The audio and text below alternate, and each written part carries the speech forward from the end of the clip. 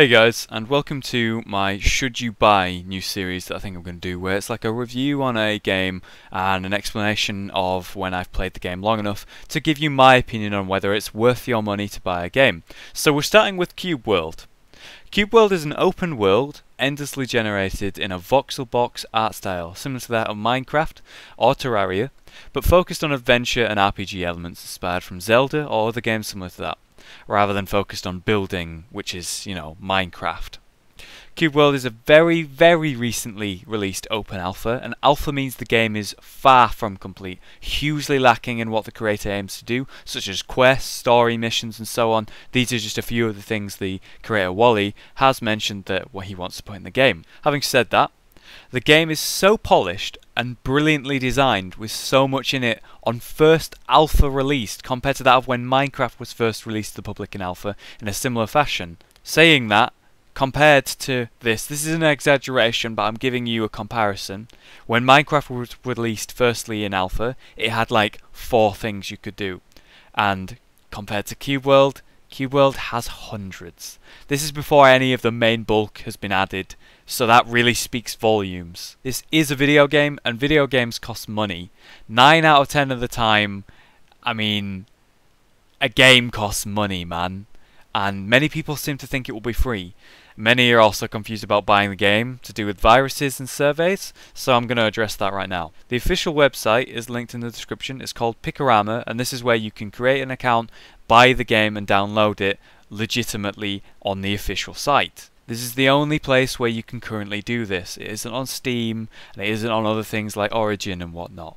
All other downloads are either illegal cracked versions, of which I intensely find to be wrong and stupid, or simply virus sites where you have to do surveys, or literally it's just a virus you're downloading. I've noticed on my Cube World videos many spammers and bots going on about these websites, so I implore you to ignore these people and simply Google Cube World and find Pickorama, or just click the link in the description of every Cube World video I do, even this one. Now that's settled, let's actually talk about the game again.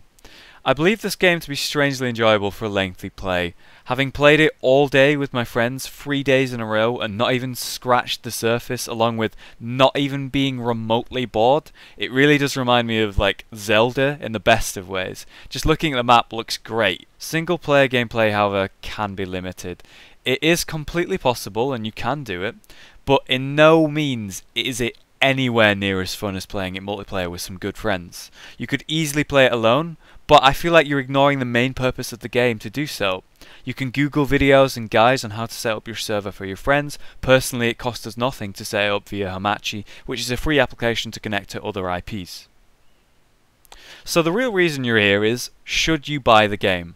Short answer, yes. Long answer, yes. Because with multiple friends, the game is outstandingly wonderful to play, with great sense of humour and a brilliant art style. It's great to look at and interact with. It gives you a sense of adventure, and you find yourself saying, let's go there, when I see like a giant rock or a mountain or like a massive valley or a dungeon or a pyramid, rather than just going, let's go grind XP. I'm focused on the adventure rather than desperately trying to get higher level. However, to do with getting higher level, the talent system gives you a reason to progress, along with the cool new armor and weapons, and also there's a brilliantly simple crafting system and dungeon exploring galore. A so far ridiculous amount of different animals, enemy types and NPCs, and they have great interaction with each other. A good example of this would be heart flowers. Heart flowers are what you can collect around the world. They can be simply used to make health potions. You're now in an ice biome. There's no more heart flowers, but there are ice flowers. You simply need to warm the ice flower up to thaw it out of the ice so that it's now a heart flower, so that you can now make a potion. Doesn't that make complete sense? And also make it kind of fun to make potions? I think so. Alone, this game is good fun for a little while.